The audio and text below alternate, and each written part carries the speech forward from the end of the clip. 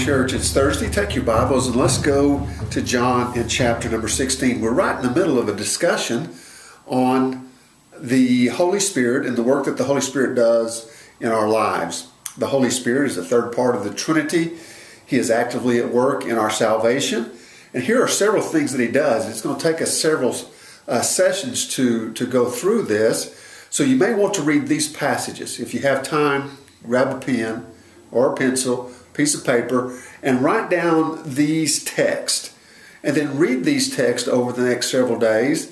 And they won't take you long to read them, but they are about 5 major places in the Bible where it describes the work and the ministry of the Holy Spirit. Now here they are. John chapter 14, verses 15 through 27. John 14, verses 15 through 27. Then the text we're going to be looking at, John 16, verses 5 through 15, is also about the work of the Holy Spirit. Then, of course, Acts chapter 1 and chapter 2, that is about the coming of the Holy Spirit indwelling the hearts of the believers. And then Romans chapter number 8. Romans chapter number 8, verse 9 through 28 is all about the work and the sanctifying power of the Holy Spirit. And then there's a major passage in 1 Corinthians in chapter number 12, 13, and 14. 1 Corinthians chapter 12, 13, and 14. All those are major passages about the work and the ministry of the Holy Spirit. We're not going to be able to look at all those. It would take us way too long to do that. But let me just give you a couple of things that the Holy Spirit does. Look in chapter number 16. The first thing He does is He convicts sinners. In chapter number 16, beginning in verse number 8, He says this, "And when He has come," talking about the Holy Spirit, "He will convict the world," that is the lost people, "of sin and of righteousness and of judgment. Of sin, because they do not believe in me. Of righteousness, because I go to my Father and you see me no more. Of judgment, because the ruler of this world has been judged." And so the Holy Spirit, one of the works He does, and one of the great works He does, and you can't be saved without it, is He convicts us of our sin. Tells us what in our heart sin is. He convicts us of that sin, makes us feel guilty. We have a conscience in us. He stirs that conscience up. Even though we're dead in our sins, He makes us aware of our sins so that we might turn to Him about what righteousness is, what is right, how one can be made right with God, convinces us that the gospel is truth. Then, of course, of the judgment which is to come. Because you see, the fear of the Lord is the beginning of wisdom. When we begin to recognize we're going to be judged by God and cast into a devil's hell, that is what motivates us to leave our sin and our selfishness and to embrace Jesus as our Lord. So the first thing He does is He convicts sinners of their sin. Secondly, He converts the submissive. That is, He converts those who will repent and turn to Jesus. When we turn to Jesus, then the Holy Spirit converts us. Now, to get this passage, you'll have to go to Romans in chapter number 8.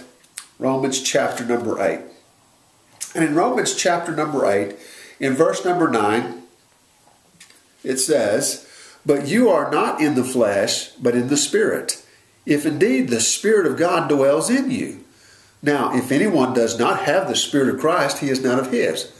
So you know who's the saved individual is the one who has the Holy Spirit. Those who don't have the Spirit, they don't belong to Christ. So that is what divides us. I have Jesus living in me. The Holy Spirit it came into my life and has caused me to be born again. And therefore He has converted me from a sinner into a saint. And so He's taken me from death into life.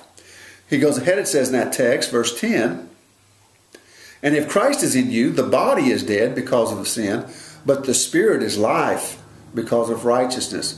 But if the Spirit of Him who raised Jesus from the dead dwells in you, And he who raised Christ from the dead will also give life to your mortal bodies through his Spirit who dwells in you. So what Jesus did when he gave me the Holy Spirit, when he sent the Holy Spirit into the world, and when I repented of sin and submitted myself unto him as my Lord and my Savior, is he gave me the gift of the Holy Spirit. And when the Holy Spirit came into me, he converted me from a sinner to a saint, from a dead person to one who has everlasting life. Also, staying in Romans chapter number 15, go to chapter 15, not only does he convict us of sin, righteous at the judgment come, and not only does he convert those who are submissive, he consecrates the saints. In chapter number 15 of the book of Romans, he again is talking about the work that God does in us in salvation. So in chapter number 15, verse number 16, he says this, that I might be a minister of Jesus Christ to the Gentiles, ministering the gospel of God, that the offering of the Gentiles might be acceptable, now notice this word, sanctified by the Holy Spirit. We are sanctified by the Holy Spirit, set apart. Now, what makes me different from the rest of the people of the world is I've been set apart because I've got God's Holy Spirit. What makes you different from everybody else in the world, and those who are lost, that is that you have God's sealing in your life. He consecrates us in three different ways.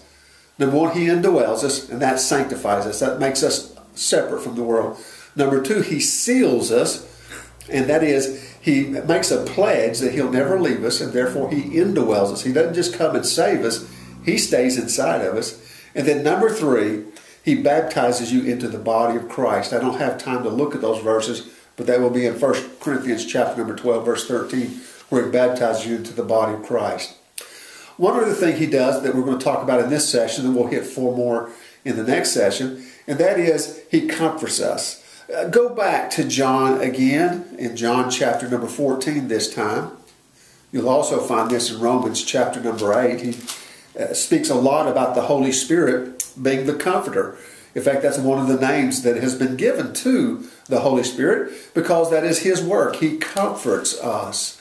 You know how it is that when you've lost a loved one or something has gone awry in your life and it seems like life is falling apart, how do you get through that? It's the comforting power of the Holy Spirit. So not only does he convict sinners, he converts the submissive, he consecrates the saints, he comforts the saddened. Now look with me at verse number 16 and 17.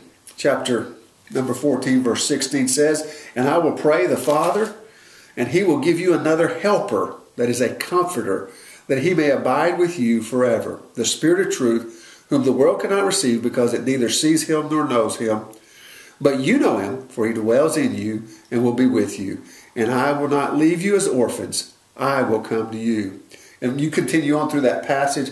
He again refers to him as the helper, the paraclete, the one who comes along beside and comforts us and gives us strength. So those are the work of the Holy Spirit. He's at work in you, both to will and to do his good pleasure. So let the Holy Spirit do his work. Let's pray. Father, we thank you that you do have given us the gift of the Holy Spirit, and you do have control over our lives because we live the Spirit-controlled life. And we pray, Father, that you will guide us and direct us today, that we might live in a way that would be pleasing to you. In Jesus' name, amen.